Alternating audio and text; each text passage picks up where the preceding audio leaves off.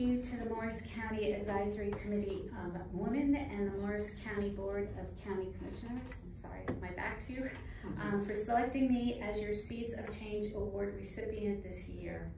I understand that this award recognizes someone who inspires others. The word inspire comes from a Greek word meaning to blow through. I have been so blessed to have been lifted up by the inspiration that blows through Impact 100 Garden State, which is not a gentle breeze, but a gale force wind. I know that this award is given to an individual, and I will take some credit for stepping forward, accepting the responsibilities that come with being president, leading our team to fulfill its mission while still really liking each other. And okay, I don't stink at it. However, I would not be standing here in front of you if not for the work of countless women who are fellow leaders and members of Impact 100 Garden State.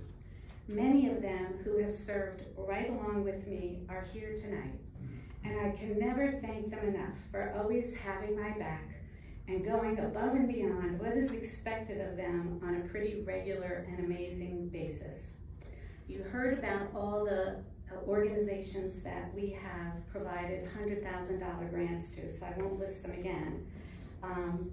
With our $100,000 impact grants, these organizations have been able to provide shelter for the homeless, literacy for young children, wider distribution of food for families and communities, and mentoring, tutoring, and service learning opportunities for teens at risk.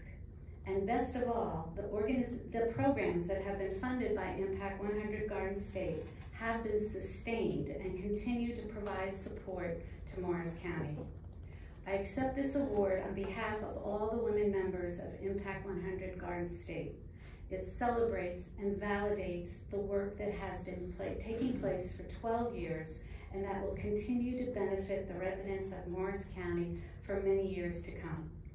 It would take me a considerable amount of time to explain just how Impact 100 works, but I would be happy to answer any questions for those of you who would be interested, who want to become a member. I admit that it is challenging to manage an all-volunteer nonprofit, but when volunteers step up, not because of what benefits them, but because of what benefits others, then a burden becomes a blessing. What we do as a team of volunteers is simply incredible, but no surprise, we're women. I do want to thank my family. My husband, Bill, never begrudges the hours glued to my laptop, the rushing out to meetings, and the numerous phone calls. I also want to thank my son Walt, who is here tonight, and my daughter Grace, who could not be here, but is an Impact 100 member.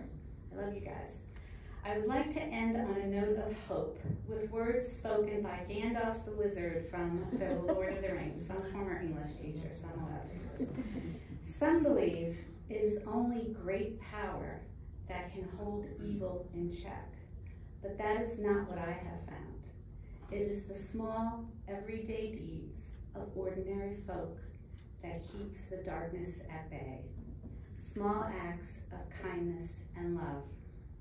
Together, I hope we can continue to be inspired by ordinary folk like us who do what we can with small acts of kindness and love. Again, I am so grateful to the Council and Commissioners for this extraordinary award. Thank you so much.